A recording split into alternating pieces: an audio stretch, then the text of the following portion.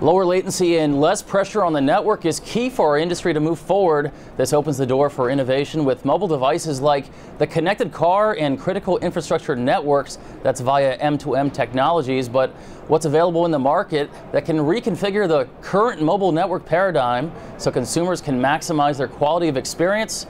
Joining us to tell us just that is John Healy. He's the general manager of the SDN division at Intel, and Dirk Lindemeyer. He's business owner of liquid applications at Nokia Solutions and Networks. And gentlemen, welcome to the program. Thanks, Ed. Good to see you. That was a lengthy intro. I got through it, I think, okay. John, I want to start with you. I want to talk about this discussion we're having and these new technologies we're seeing in the market of pushing technologies towards the edge and away from the core. What is that all about?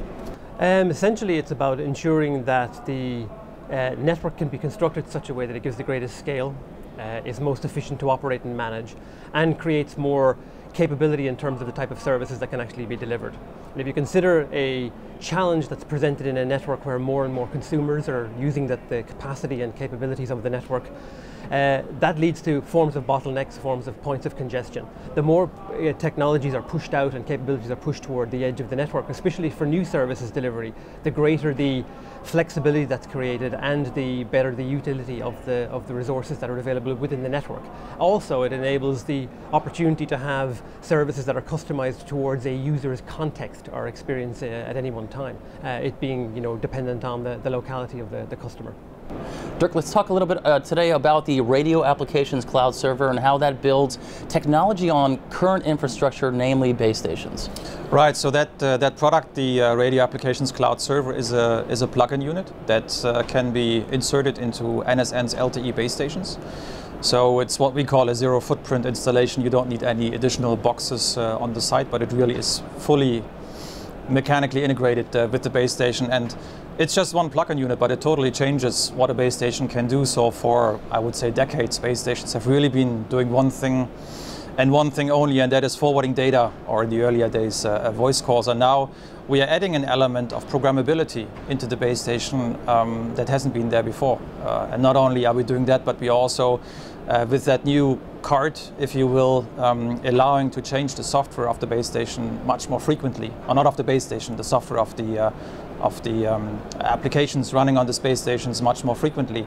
So nowadays a base station would change software every 6 to 12 months. With that server, we are able to deploy and undeploy applications basically on a daily or even at a minute basis. And this kind of service deployment agility is totally unheard of in the telecom space out there in the radio access. So that's a big leap forward, and it really changes the base station away from just being a data pump towards like a small, highly distributed data center, you could say. Dirk, you've moved from, or the liquid application, from proof of concept to trial to deployment. What was the biggest challenge that you faced in doing and working that process? So it is a new technology. When we started with LTE several years ago, we had the same toothing problems. So it just took us some time to get these pilots up and running. We also detected several things along the way that we could only find out in the trials and pilots. One was about the performance of the core server, which is accompanying the edge server, and this is actually where Intel could help us quite fast to introduce DPDK into this core server and therewith crank up the performance quite substantially. So, John, challenges during this process? I think Dirk's covered it well, in integration challenges, and you think you only learn through the pilot to realization phase. Dirk mentioned DPDK, the data plane development kit, and that's really a set of capabilities we've added and continue to add to make our ability to implement the kinds of applications that are running in the network, to have them run more optimally on our standard platforms, and then continue to grow that introduces both the performance required, but also the programmability required to really give that future life to the deployments once they're implemented. John, there's a lot of layers and nuances to the back end of this type of technology and application, but how do you monetize this? How do you monetize it that it directly benefits the end user, let's say? Yeah, it happens at a number of levels. I think monetizing is first realized through cost avoidance. It's a cost of ownership reduction.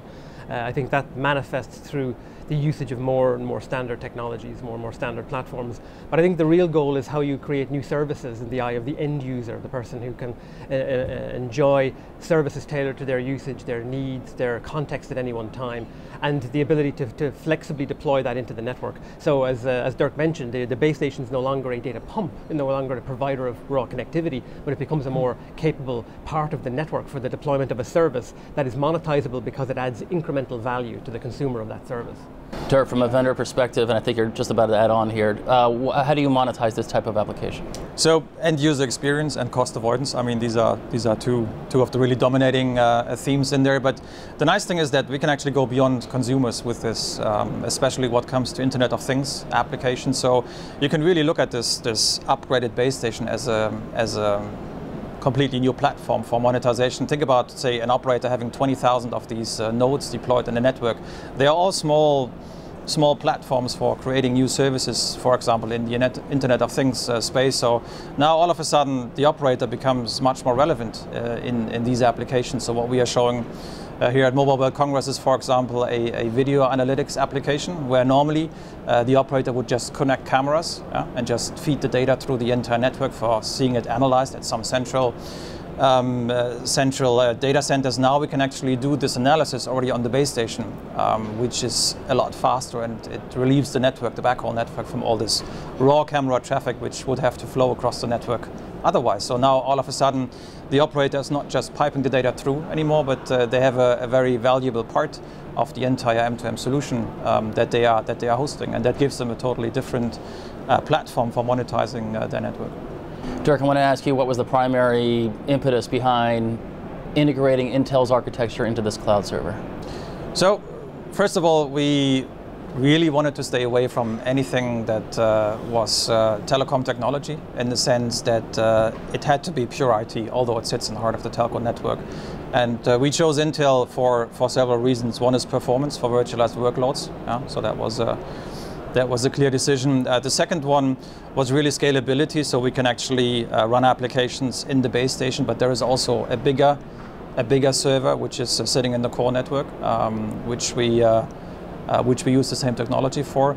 And then thirdly, and maybe that's really the most important reason, is that we wanted to work together with Intel for enabling the ecosystem to develop against this platform. And we, as a network infrastructure vendor, we don't have many of these liaisons that Intel is having out there with the other ecosystem companies. And in this sense, we made the partnership work at two levels: at the technology level, which we spoke about here, but then also at the ecosystem level, where really we try to identify these companies which would benefit most from being taken on such kind of a platform, and therewith add value on top of the basic platform. John, a lot of times when we speak, we talk about theorizing technologies, the beginning stage of developing a new technology. Then we get to the proof of concept stage as well, which is an interesting discussion. Can you give us a real-world example of how this cloud server can benefit end users?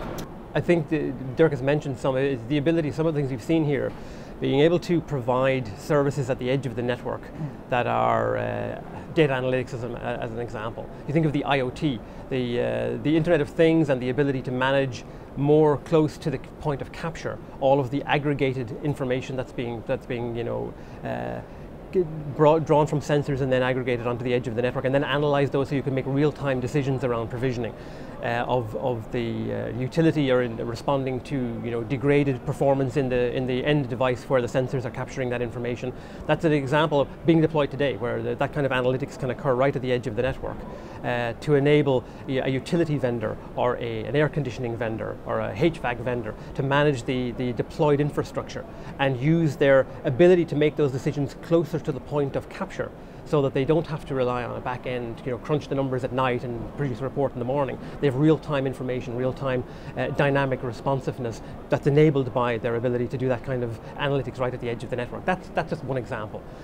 Video analysis is another, where optimally transcoding or recoding content to be appropriate for the device that's consuming it, or for security applications, doing video analytics on the security and determining whether there are changes in the profile of the image that could trigger a security event, as an example. All these are the kinds of examples we're seeing become capable today as ways of providing real value to the end customer.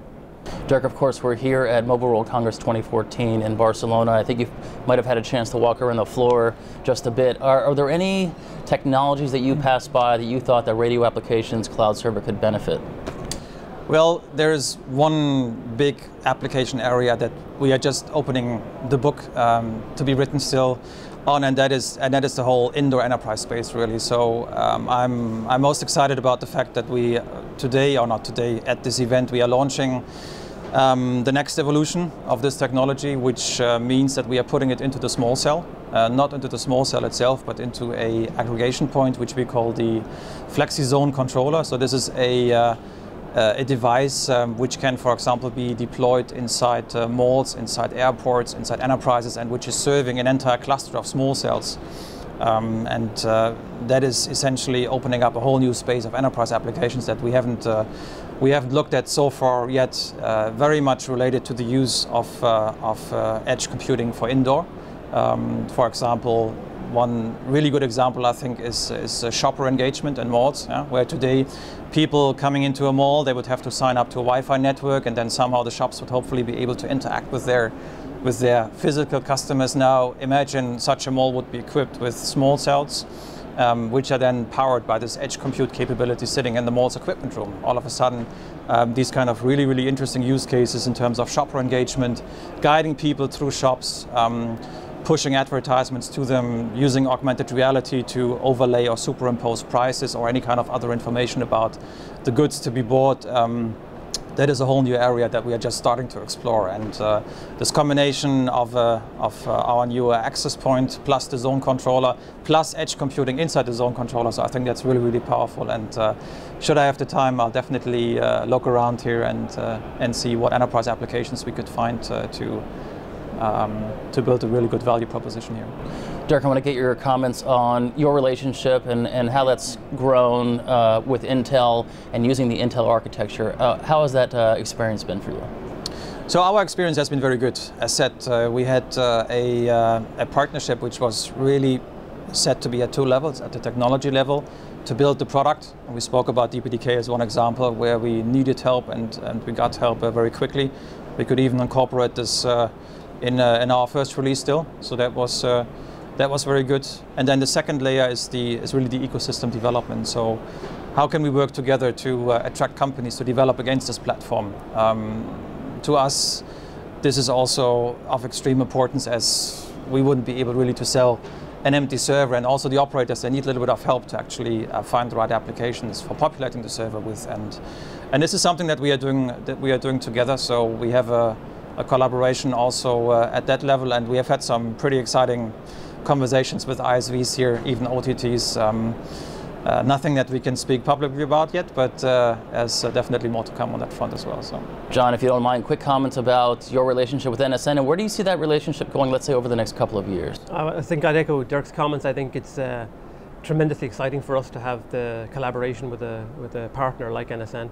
I think it leads to, because of the multi-level relationship, technology, business realization, partner and ecosystem development, it leads to a positive spiral of innovation that's stimulated and fueled by that collaboration, so that we can not only learn from each other, but and improve both sides on the technology front, but also through partner development and ultimately deployment realization, really see these technologies come to market in commercial deployable forms. I think that's only good for the way the industry is going to evolve, and I think it leads to even further opportunity for us to continue to deepen the relationship into the future. We're really excited about it. Dirk, as you know, there's a number of, or a couple of demos out there on the floor again at Mobile World Congress 2014 in the Intel booth, illustrating that proof of concept process from POC to the trial stage. Can you talk about that briefly? Yeah, actually it's on the Intel booth, and interestingly enough, it's also on the Vodafone booth, and it's of course also on the NSN booth. And these demos, I think they really outline the versatility of this entire approach. So we are showing very different things. We are showing video analytics. We are also showing content acceleration.